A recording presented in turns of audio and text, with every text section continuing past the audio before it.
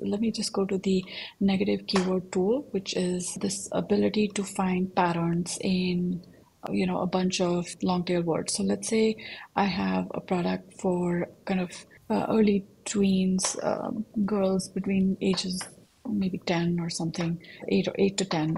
Now Mhm. this, as you can see, has a bunch of search terms, right? These were clicks, two, three, one, these are the clicks, right? Now individually you can see toddler comforter for girls is showing up. It consumed one click. Bed sets for toddlers consumed one click. Toddler boy bedding set, king size, one. Now, by itself, this is not harmful because it's just one click, right? And it might fly under the radar of like a click threshold. But collectively, if you look, this word toddler, toddler, toddler is appearing in multiple long tail keywords, and it's a pattern that I want to negate. But how do you discover that pattern without um, actually doing some kind of analysis across multiple keywords? So we built like this tool again using ChatGPT's help, where we split the entire list of long tail keywords into single words. So for example, in this case, girls, full, size, comforter, sets, all of these words become a long list, Mhm. and there'll be a counter for how many times the word appears, and there'll be a counter for these words. You'll be able to see that the word toddler actually appears 6 times in your entire list.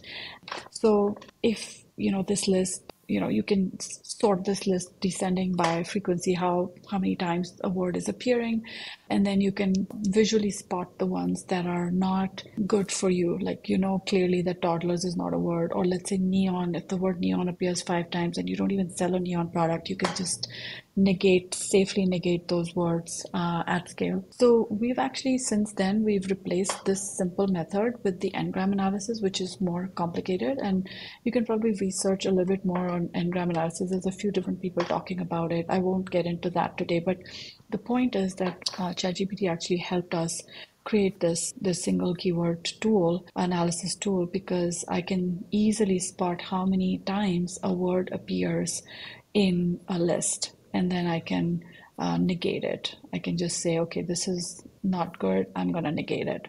Right. So it's a counter, basically. Very simple counter, but it does the job of finding something that is kind of not necessary to advertise. In fact, it's harmful to advertise. Now, have you ever tried using ChatGPT that, after it creates you those single word lists, then ask it, okay, which of these keywords are probably not relevant for my product? Yeah, you could do that. You can chain up different prompts and do exactly what you said, Todd. That's a pretty good idea. Yeah. Yeah, Sky's especially the if you're working limit. on someone else's products and maybe you're not entirely familiar with, the product yourself. You can take advantage of just copying in the title, bullets, description, and Yeah. having ChatGPT at least help you with it. Yeah, exactly. Yeah, there's so many different ways of doing it.